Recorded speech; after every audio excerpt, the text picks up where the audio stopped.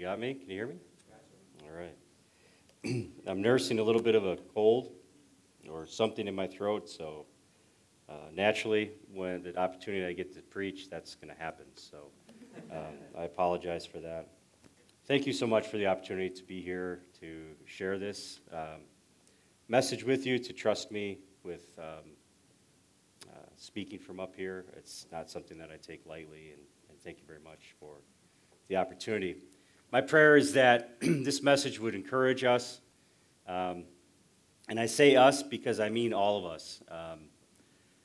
Evangelism is a scary word for a lot of people, and it is for me as well. People have often said, well, man, you just don't have any fear about this stuff at all. No, I'm terrified at times. But I feel like I have tools in my tool belt, and I feel like God has worked on things in my own life to where I'm able to get through some of that fear. So my goal today is to give you some tools to put in your tool belt, because the more equipped you feel going into a situation or going into conversations with people, the more likely you are to do it. The more likely you are to do it, the more opportunity there is for people to know Jesus. And that's really why we're here. There's really no other purpose for existence, in my opinion, than to bring people to Christ. And we're going to qualify that term even a little bit as well today. Let's pray, and then we'll get started. Heavenly Father, we thank you that we can be here today as your people, that we can gather together in one mind, in one heart, to worship you, to meet with you, to meet with one another.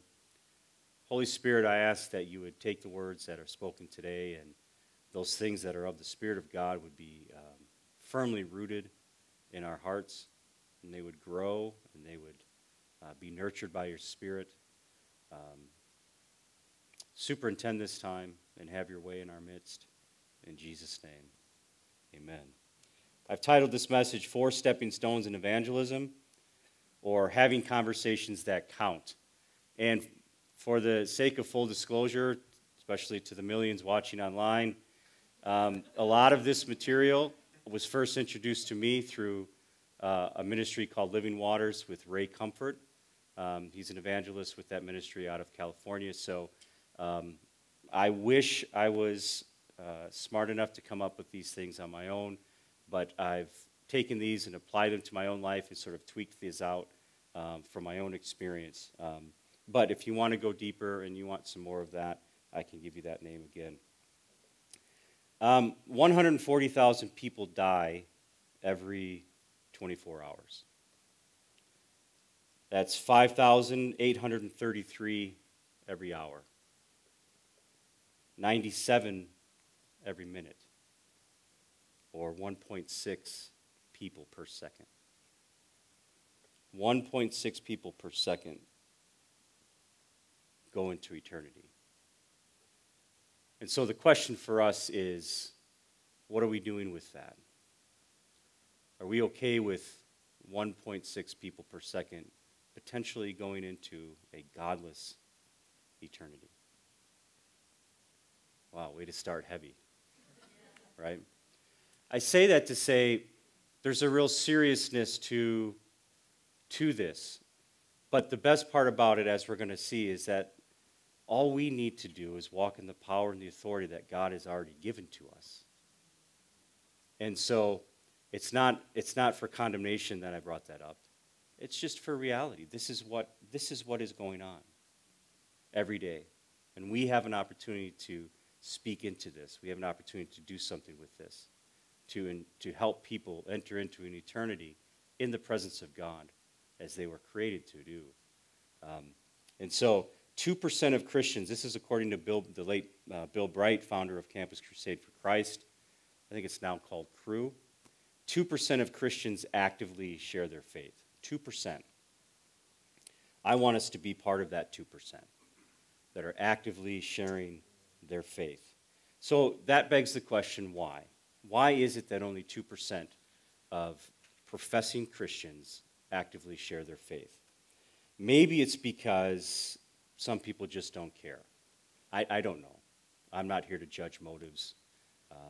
Maybe it's because people feel like maybe they'll mess it up. They might say the wrong thing. I know what I believe, and I know what was taught to me when the gospel was presented to me, but what if I say the wrong thing? I'm gonna connect you with my pastor here. Call him. He'll do it, right? I've heard that a lot. I've heard people say, I don't know how to do this. I don't know how to have a conversation with someone that can introduce them to Jesus. And so that becomes a barrier. That becomes a reason why we are not actively sharing our faith with people. There's all kinds of other reasons as well. But I think the most common ones that I have heard from people is they don't feel equipped, and they're afraid. There's this fear that they'll say the wrong thing or won't cover all the bases. And so we're not going to fix all of that today, but I'm going to hopefully give you a little bit of information and some insight into how you might be able to at least get past this barrier and work towards being more and more equipped. Matthew 28:18-20 says this: Jesus came to them and said, "All authority in heaven and earth has been given to me. Therefore," anytime there's a therefore, you have to ask, what is it there for, right? So it's a follow-up. It's A, so now B. All authority in heaven and earth has been given to me. Therefore, you go and make disciples of all the nations. And I love that word, nations, right, Josh? Nations, all the nations. Sun Prairie is included in that. Stoughton's included in that. Even Madison is included, especially Madison is included in that. Make disciples of all nations. And I love the emphasis here in the church is making disciples, not just converts, not just having a place where people can come and, yeah, we want them to encounter Jesus, but we want to make disciples. We want that lasting, intimate relationship with God that they can then tell others about and so on and so on. Baptizing them in the name of the Father, the Son, and the Holy Spirit, teaching them to obey everything I've commanded you. And surely I am with you always to the end of the age. All authority in heaven and earth has been given to me, Jesus says. And he says, because of that, now I commission you. So one of the foundational principles I want us to understand today is that all of this that we're going to learn is in the context of the authority of the believer, is in the context of the authority that Jesus Christ himself has given us. It's not a commission that comes from the pastor as he beats us over the head. Share your faith, I want to fill the chairs. No. This comes from Jesus himself. These were some of his parting words. So he had so many years of ministry and demonstration, as we're going to see, of preaching the kingdom of God and demonstrations of power. And then he says, I have all the authority. Now I'm commissioning you to go and do likewise. So the foundation of all of this is on the commission that we've been given. Paul uses the term ambassador in his letters. He says, I'm an ambassador, as though God himself is speaking through me. Be reconciled. Be brought into proper relationship with God himself. So I think it's clear in Scripture that salvation, being born again, coming to Christ, and being an ambassador are two sides of the same coin. We cannot separate the two. And so we need to be part of this. 2% needs to be 100% of Christians actively sharing their faith. We cannot separate the claim to be a Christian and the lack or the responsibility, the authority to share our faith with people. The two are part and parcel. And so that lays the foundation for what we're going to learn about today. So as I stated, I'm here to encourage you to be obedient to God's command, to evangelize, to go and make. And I want to just offer some practical ways to help you feel equipped to do that effectively, the way that Jesus did. Two other important verses, I think, that help build this foundation out. 1 Peter 3:15, in your hearts set apart Christ as Lord. Always be prepared to give an answer to everyone who asks you to give a reason for the hope that you have. But do this with gentleness and respect. Always be prepared. There's an intentionality to this thing. Well, I'm not sure what to say to someone about sharing my faith. Okay, what are you doing about that? Are you being intentional in learning methods and learning things that you can do to help start conversations with people, to help answer the hard questions that people have at work? I mean, this massacre that Jill just prayed for, people have questions already. I mean, the internet's just blowing up. Where's God and all this? And, are we prepared to at least engage with people along these lines? You don't have to have all the answers, as we'll see, but are we at least prepared? Are we being intentional, setting the posture of our hearts before God in a place where we can be used to always be prepared to give a defense for the hope that we have? So again, that's part of the foundation. We have the authority, we have the commission, and now our responsibility is to posture ourselves before God in such a way that we are prepared to give an answer. Jude 3 says, "Dear friends, although I was very eager to write to you about the salvation we share, I felt I had to write and urge you to contend for the faith that was once for all entrusted to the saints." So there's this idea of contending for the faith. There's a lot of ideas out there about what it means to be a Christian. Are we prepared to contend for the faith? Are we prepared to help correct misunderstandings and ideas? When we first got to India, and I would meet people in the market, or we'd talk to families in our apartment building, and they assumed, number one, because we were white Americans, that we were Christians, because they think everybody in America is a Christian. And to them, at the time, the show's not even on anymore, I don't think, but Baywatch and beer were the two things that they equated with American Christians.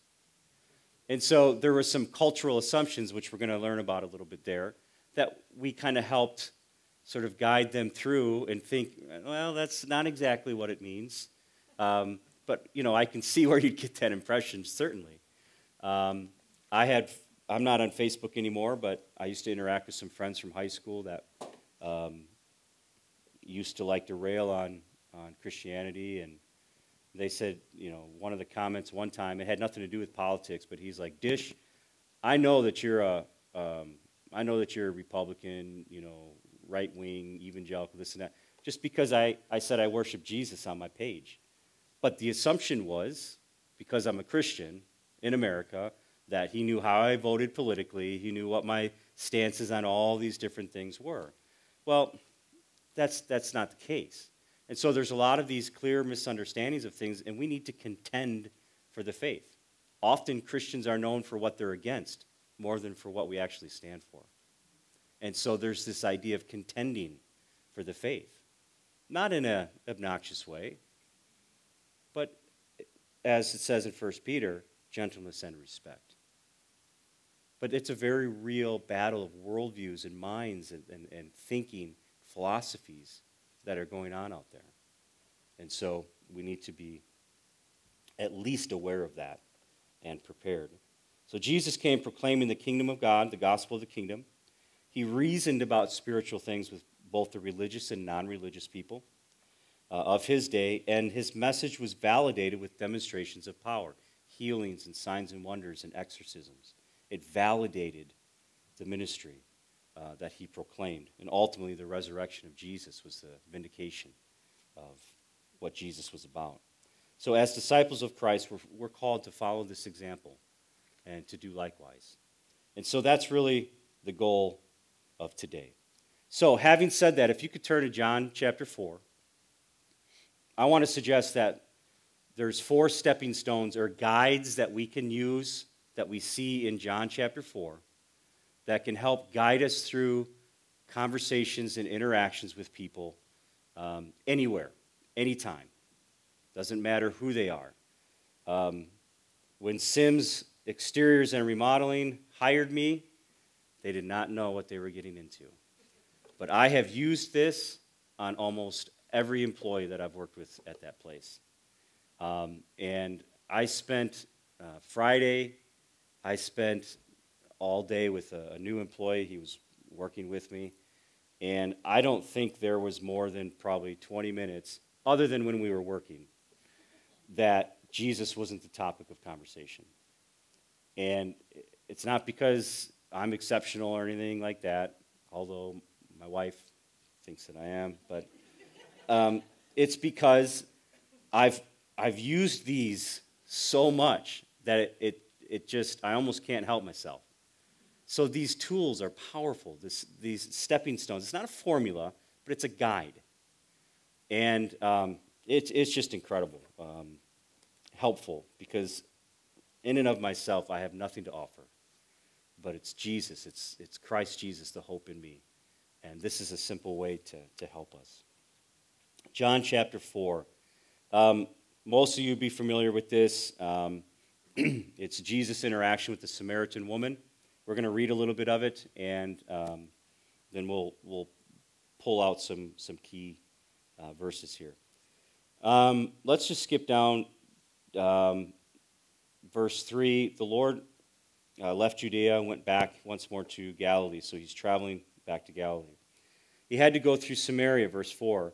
Verse 5, so he came to a town in Samaria called Sychar, near a plot of ground Jacob had given to his son Joseph. Jacob's well was there. And Jesus, tired as he was from his journey, sat down by the well. It was about the 6th hour. When a Samaritan woman came to draw water, Jesus said to her, will you give me a drink? His disciples had gone into town to buy food. Here's the first stepping stone, number 1, relate.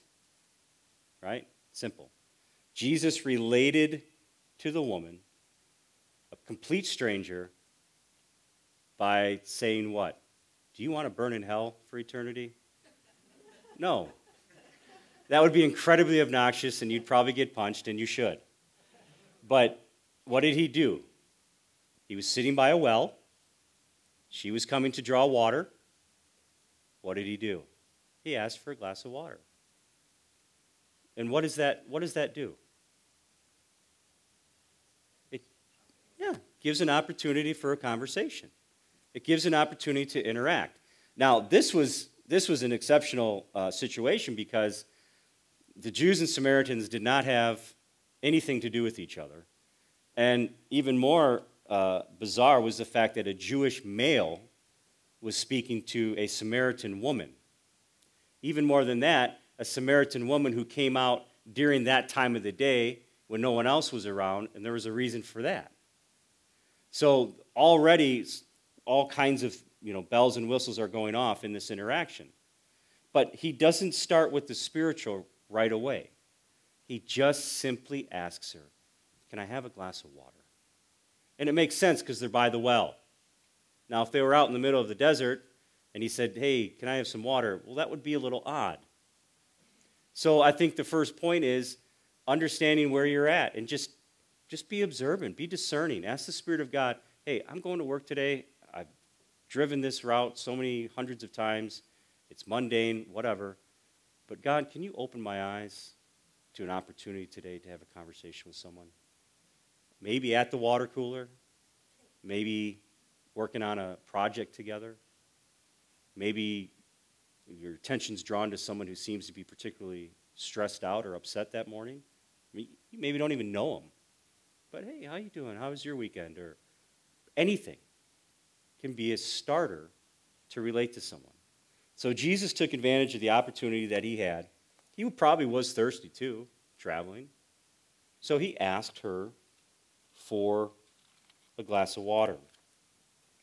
Asking for help from someone is probably the best way to relate to them, I have found, especially if they're a stranger. It's a great way to relate to them, to gain their confidence, to gain an opportunity to talk to them. Why? Because you're not just going up to them and making a truth proposition at them or just coming at them with something. You are actually putting yourself in a position where I need some help from you. And that empowers that person, that disarms that person, if you will, and puts them in a position of control, or you know what I mean? You're asking something from them. Now, don't ask them for their wallet. you know, something like that. But, giving them an opportunity to actually help you with something then brings a real connection. Can you help me lift this box into my house? I think actually Pastor Craig, we were talking a little bit this week, and he shared how he had done that with someone that he knows as well, asked for their help for something, and it was a way to just connect. And so I think that's a powerful way to do that.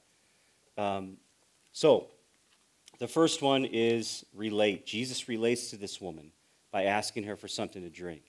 Now, her response, she says in verse 9, "You are a Jew and I'm a Samaritan woman. How can you ask me for a drink? For Jews do not associate with Samaritans."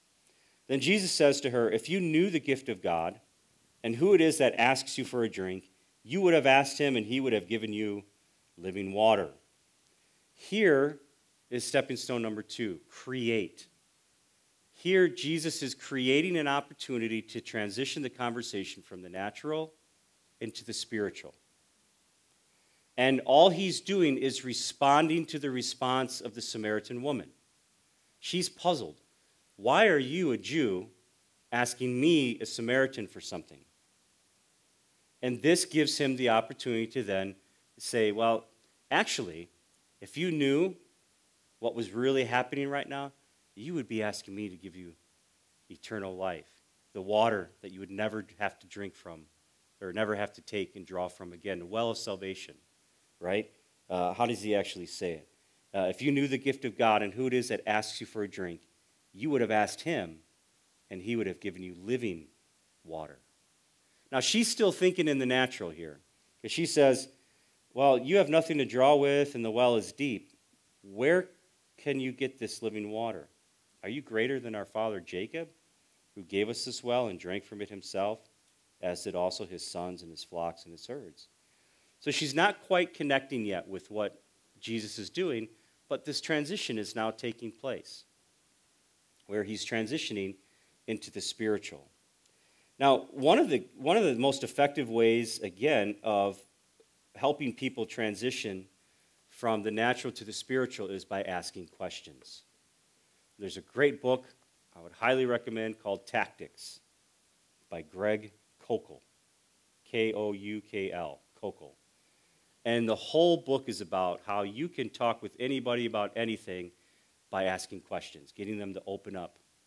And a lot of times that's way more effective than telling someone what they're doing wrong or that they need Jesus. Asking questions and using stepping stones like this to help guide people in a conversation helps them come to the realization of their own need for God. And then you are there to reveal, which is our fourth step, and bring the revelation of God and what he did through Jesus to them. So asking questions is a great way to bring up spiritual things in a conversation. It helps people open up within their general assumptions. Let's look at Luke 18 real quick. And we just see an example of where Jesus does this. In Luke 18, it's an interaction that Jesus has with the rich young ruler. Now, this could preach on its own, but I was told to be done by 2, so I'm not going to have a lot of time. But verse 18 says, what does it say? A certain ruler asked him, "Good teacher, what must I do to inherit eternal life?" Now, if someone came up to you and said, "Hey, what do I need to do to inherit eternal life?" What's the first thing you would do? You would start telling them maybe the 4 points of the gospel, or telling them about Jesus and that, how he died on the cross for their sins, and they need to confess, repent, and you'd be right. But what does Jesus actually do here? He comes back with a question: "Why do you call me good? No one's good but God alone."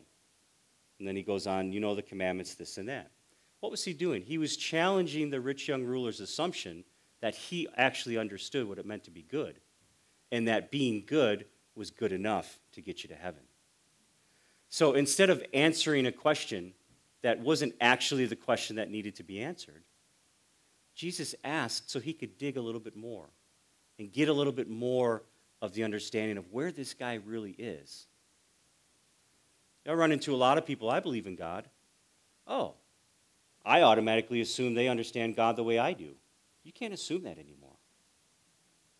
I mean, even the concept of eternal life. I was just reading in a book, Prince Harry. Was it? Yeah, Prince Harry said, yeah, I believe in eternal life. People live on in the thoughts of those who are still alive. That's eternal life. People never die because they live on in the thoughts of other people. Oh, that's not exactly what I think of when I say eternal life. So we can't assume that terminology is the same. Even the idea of a Christian.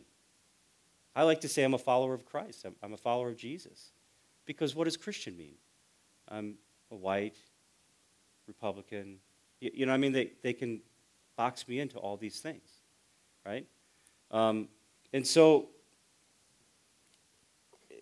asking questions helps people open up within their general assumptions.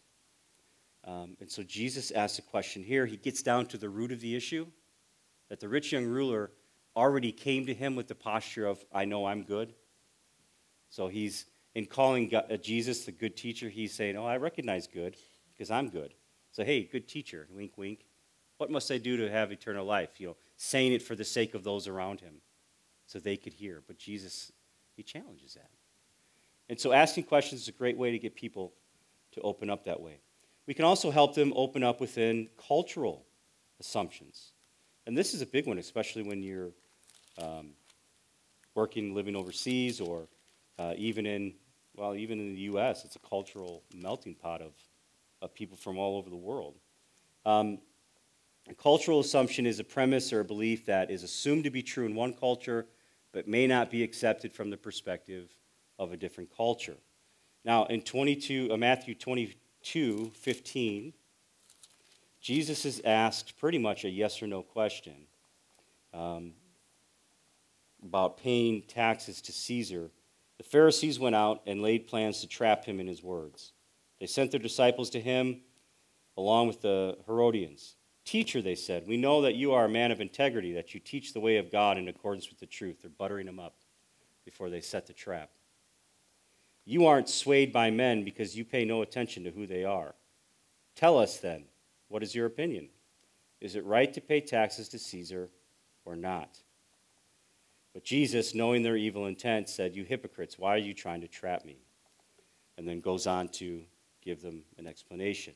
He's asked a yes or no question, but he recognizes that this is what's called a faulty dilemma, where giving an answer yes is wrong and giving the answer no is wrong. It would be like if someone asked you, does your mother know that you're stupid? Well, if I say yes, I'm stupid and my mom knows it. If I say no, I'm still stupid, but mom just doesn't know it. Right? How are you supposed to answer that? So Jesus, recognizing it's a trap, challenges their cultural assumptions that paying taxes to Caesar is unholy. And rather, he turns it back on them and calls them out for it. But again, asking questions, digging deeper with someone is a great way to help people open up within their general and cultural assumptions. And answering the wrong question is always the wrong answer. And so sometimes it's easy for us to just come with an answer to something, but we really need to dig a little bit deeper and really see what's behind that question, what's at the foundation, what's at the root of that question. And as we see also in Matthew 22, it helps expose faulty logic. In this case, it was a faulty dilemma. He was in trouble no matter what way he answered. And so that really wasn't, Matthew tells us the intent of those asking the question. Someone you're talking to who wants to trap you isn't going to tell you they're trying to trap you. They will just try to do it, and it happens a lot. I've learned the hard way with this one quite a bit. But that's all about, that's how it is, contending for the faith and bringing the message to them. So by exposing their faulty logic, in this case, Jesus forced them to question their own question. And then he was able to guide the conversation the way it needed to go. So we relate, we create, and one of the ways we can create effectively is by asking questions defining terms. What is it you mean by this? Or I'm not sure I quite understand that. Can you explain that a little bit more to me? And one of the things you'll find is that a lot of people claim to believe a certain thing, but when it comes down to it, they don't really believe it, at least consistently. Or they're not really even sure. There's cliches, there's memes, there's little taglines and everything that, these little sayings that people in the culture put out there. But really, let's dig into that a little bit and see if that's really how you live and really what you believe. The next stepping stone is convict. And he says, after she asks him, "Are you greater than Jacob, who gave us this well?" In verse 13, Jesus says, "Everyone who drinks this water will be thirsty again. But whoever drinks the water I give him will never thirst. Indeed, the water I give him will become in him a spring of water welling up to eternal life."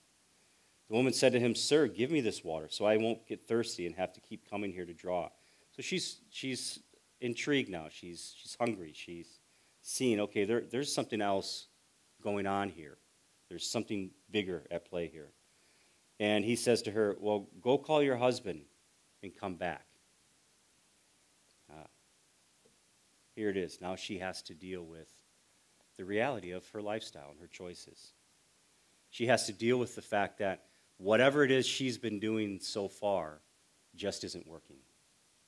She's had 5 husbands, and the one that she's with now isn't her husband. Now, we don't convict because we condemn. We're not trying to show people, well, you're a dirty, rotten sinner. They are, and so are we. We just happen to be saved because we've repented, we've acknowledged our sin before God, and God has saw fit to save us. That's it. That's the only difference. And so asking questions, especially here, is helpful. There's a method that I could teach you some other time where you actually get people to admit that they're sinners, and that if God judged them according to the standard in Scripture, they'd be found guilty. You don't even have to say it. Just by asking questions, you get them to admit that. Now, is that just a trick, a neat game we can play? No. But if I tell someone, you're a sinner and you need to get right with God, they're going to put the walls up. They'll probably leave.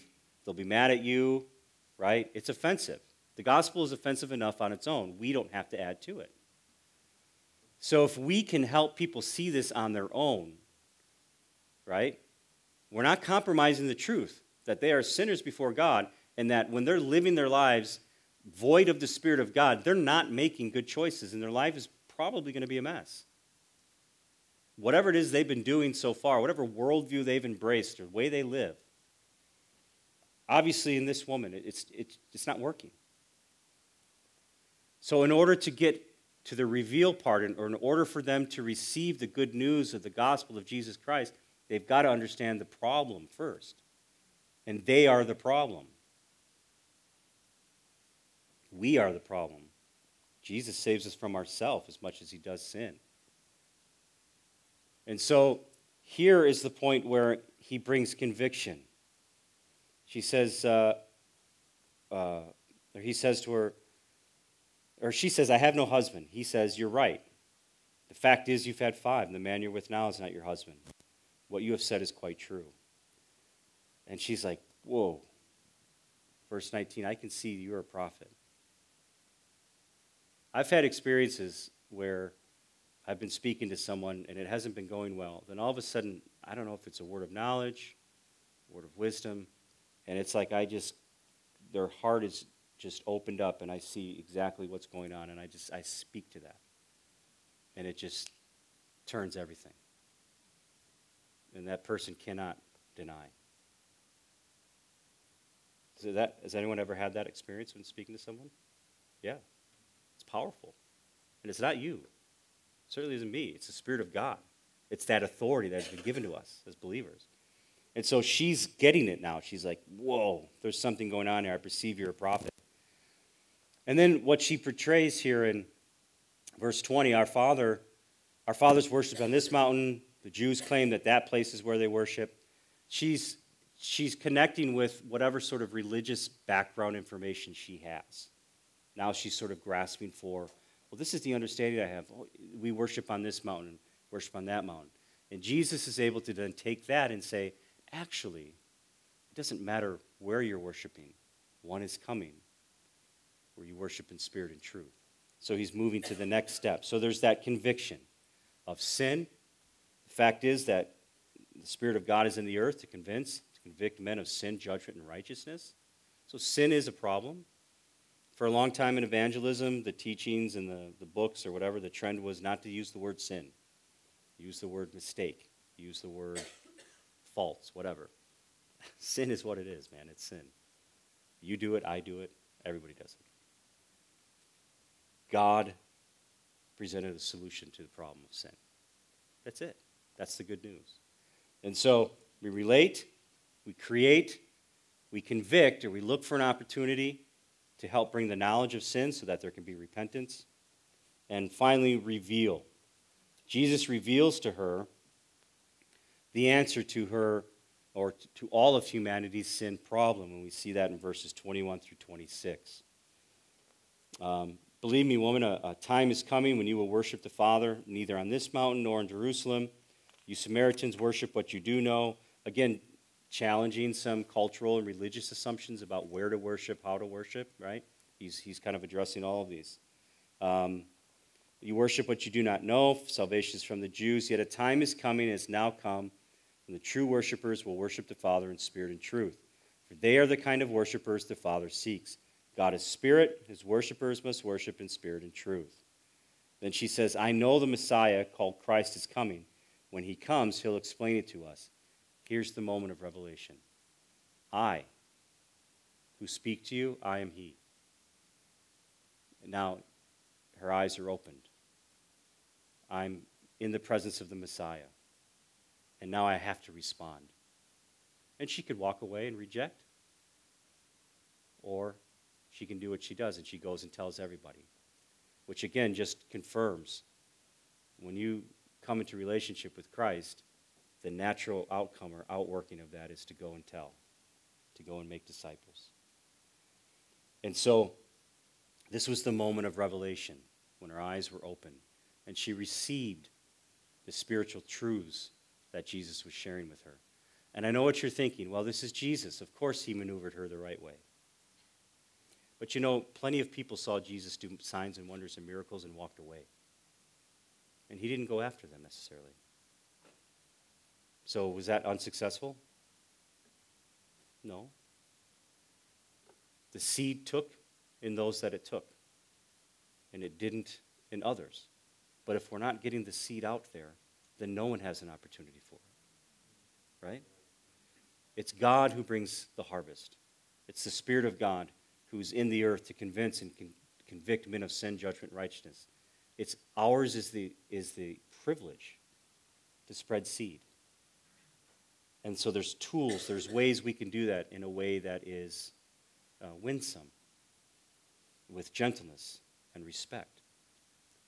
So in conversations, and this can be a conversation that happens all at once, or this can be steps that are used throughout conversations over time. I did not get it in the notes this time. In fact, I found it afterwards. I forgot about it. But is it on the website? On the website and in the sort of the midweek review or whatever, there's going to be a website in there for Crosswalk. I think it's crosswalk.com, how to turn a conversation to spiritual things. The steps there, it's worded a little bit differently than what we learned today, but it's perfect, in my opinion. This is not a formula. These are steps. And so I may have 15 minutes with someone, and I can go through all the steps. I may work with someone, and I've only gone 1 and 2, and I can't quite get to 3, so we've got to spend some more time on 2. Because remember, it's not just about conquering that person for conversion. It's about that person, and it's about Jesus, right? So we have to watch for that a little bit. But hopefully these are some tools that you can put in your toolbox, your tool belt, that can help you be part of the 2% of Christians who actively share their faith. And I just want to close with two thoughts. Charles Spurgeon, a famous Baptist minister from London, was asked by a young Christian, and this is a little dated, okay, we don't use the word heathen anymore, but will the heathen who have not heard the gospel be saved? And he responded, it is more a question with me whether we who have the gospel and fail to give it to those who have not can be saved. Whoa. I'm not saying that's the position I take, but it really got me thinking. Really got me thinking. Jim Elliot is a missionary to the Auca Indians in Ecuador. At the time when he was there in 1956, actually that's when he was martyred in 56, but between his time at Wheaton College in 1948 and 1956, he spent time in the unexplored jungles of Ecuador. He wrote this prayer down in his journal while he was a student at Wheaton. And I think this is a prayer I've prayed many times, and it's something that you can say amen to today if you want to. God, I pray thee, light these idle sticks of my life, and may I burn for thee. Consume my life, my God, for it is thine. I seek not a long life, but a full one, like you, Lord Jesus. Most of the Auca tribe are Christians today because he gave his life. Light these idle sticks of my life, and may I burn for thee.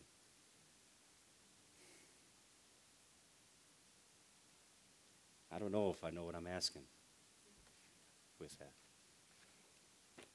So be encouraged today to share your faith. If there's any condemnation, that is not from the Spirit of God. This message is meant to be an encouragement. It's meant to stir us up. We are called to stir one another up.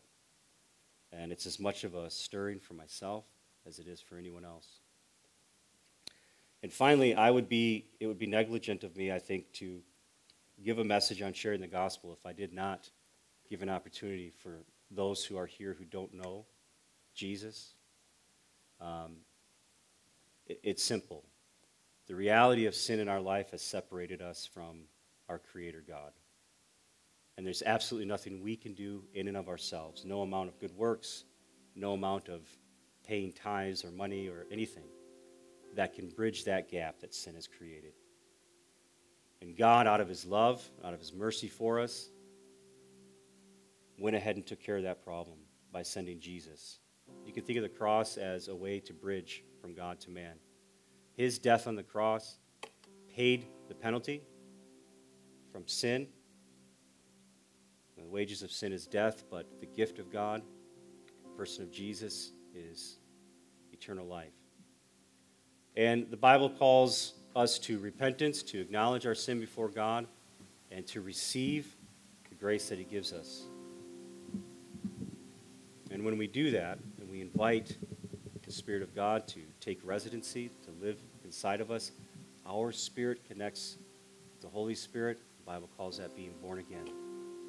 And we're a brand new creature. We haven't existed before. There's a whole new quality of life and a whole new reality in Jesus. And now we are connected to our God and to one another. So if you have never done that, or some of that sounds a little bit strange to you, my guess would be that you haven't asked the Lord into your life. And so today's an opportunity to do that. You don't have to understand everything. Just understand that you are a sinner in need of God's saving grace, because that's where all of us started. And so talk to me, talk to someone who brought you, talk to pastor, the elders, and we can pray with you on that. Amen. Amen.